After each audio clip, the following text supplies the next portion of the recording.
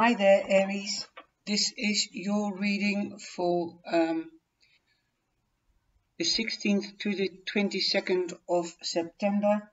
And here we go. I'm Shah from CharliesAngelTarot on YouTube and Buddy Advice on Facebook. If you're new, welcome to this channel. Please subscribe down here and click on the bell to be notified for new videos or when I go live. If you don't want to be notified, then don't click the bell, but subscribe and it will be saved in your library. There is a video explaining how do I subscribe, where can I subscribe, also about the likes and why are the likes important, more information on how to get in contact with me. I'm talking about the back office and why there is the new system and the old system, the classical, beta and classical. You hear me talking about them in the live sessions. And remember, guys, I do go live and give you a card every day, a card for the day for every star sign. So if you want to listen or would like to listen to that, then I would suggest hit that bell and subscribe. There's a video. I will put the link into the back of this video. Just click on it and see what you can use from it. It's people have been asking me, how do I subscribe and where can I subscribe? I'm not getting notified, so that's why I've made this video.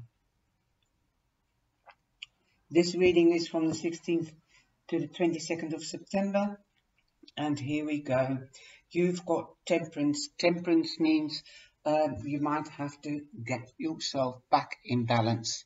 Okay, you are standing, she's standing with one foot in the water and one foot on the earth.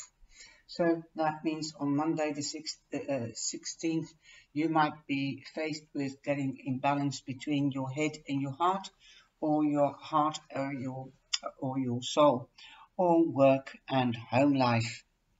Okay. Sorry about the colouring, I can't do anything about it. I'll see whether I can. Is that better? Then you've got the Hanged Man, and it, like I said, it is pretty dark. So that's what the dog looks like, the Hanged Man. I'm using the dog tarot. And the Hanged Man means delays, suspension, have to take time out for meditation, evaluation, or just sit quietly and think about things and get another perspective than the one that is already there.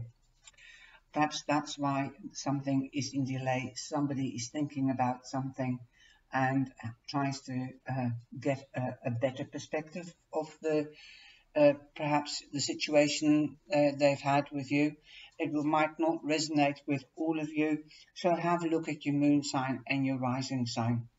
There could be delays from 4 hours, 4 days, 4 weeks or 4 months. Longer I wouldn't go, because in the traditional tarot it looks like if the legs signifies a number 4. So I always keep that in the back of my mind.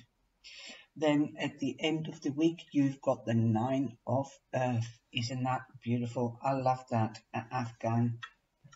Beautiful. She's in the garden and she's got roses at her feet. And it's smelling like roses. Literally, that's what I got. Came up in me.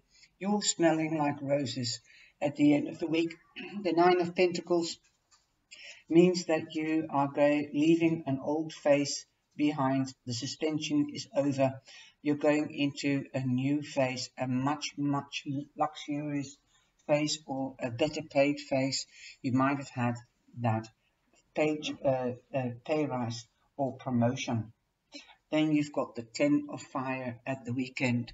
You're finalizing everything and you're seeing the homestead in front of you. Only a couple more paces and you're there, a new beginning. So Friday and the weekend are endings and new beginnings. So the 9 is confirming the 10 and the 10 is confirming the 9. And after the weekend it is over. Then the overall energy for this week is the King of Pentacles, and he is a Virgo, Taurus or Capricorn, you might actually be meeting a new person from that sign, and everything that you touch this week will turn to gold, because this king knows how to invest. He has the life experience, and he has the knowledge, as he's done all the work. He's been the page, he's been the knight, he's been the queen, and now he's got the status of the king. Be it a woman or a man, it doesn't matter. You most probably will meet a man of the air sign, um, but and they could have also the Midas touch, but this is your energy. More likely that everything that you touch will turn to gold, because look at the 9 and look at the 10. You've come to an end, and you're going into a better phase. Like I said, you might have had that pay rise.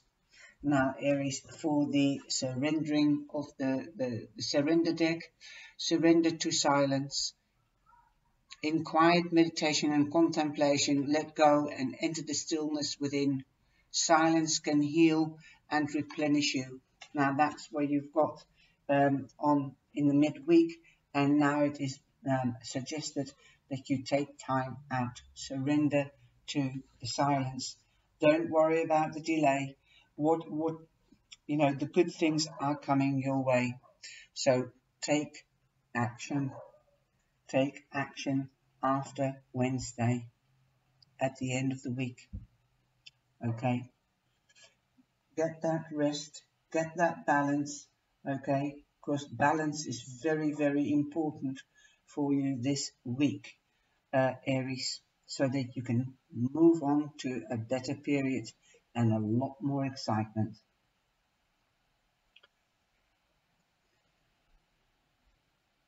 Then for the finances, we have for the romance, finances and career. Financial issues are a factor in your love life right now. That could be so, but like I said, there's an end of a period and a new one a better one breaking on.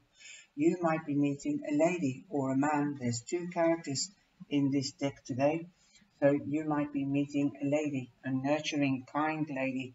Perhaps you are a nurturing, kind lady, and I've got more of a feeling that you're going to meet a friend, a female friend, or you're going to call her up and you're going to get yourself back into balance with talking to her.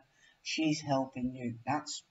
It could be a mother figure, it could be a friend, it could be a sister, but I think you are going to ask for help. That's what I'm feeling, okay? And this will improve your health, because perhaps you might be concerned about your health, okay? We've got the tree, and the tree means health, but also family tree. So that's why I said it could be a mother or a sister. It's amazing how they sort of just flow into each other. And again, you've got the 9 here, an ending, and you've got the coffin. The coffin is confirming an ending, and you're in a transformational period, and you're ready for the new beginning. And you've got the scythe. You're cutting with the past. You're cutting with the past, and you're harvesting. You're taking with you not the heavy load, the burdens, but you're taking your life experience and your knowledge towards that new beginning. You are going to walk with abundance on that new path, be it life experience, be it the gold, or what you've invested in. It could be materialistically, but definitely spiritually. Okay, I hope you've enjoyed this reading, Aries, and I wish you all the best and luck in this week. And I hope you can get out of your head and make the decision with help from family and friends. Take care, give me the thumbs up, and I see you either back in the live sessions, or I will see you in the next videos. And thank you very much for my faithful followers to be back again. I love you all. Take care and be blessed.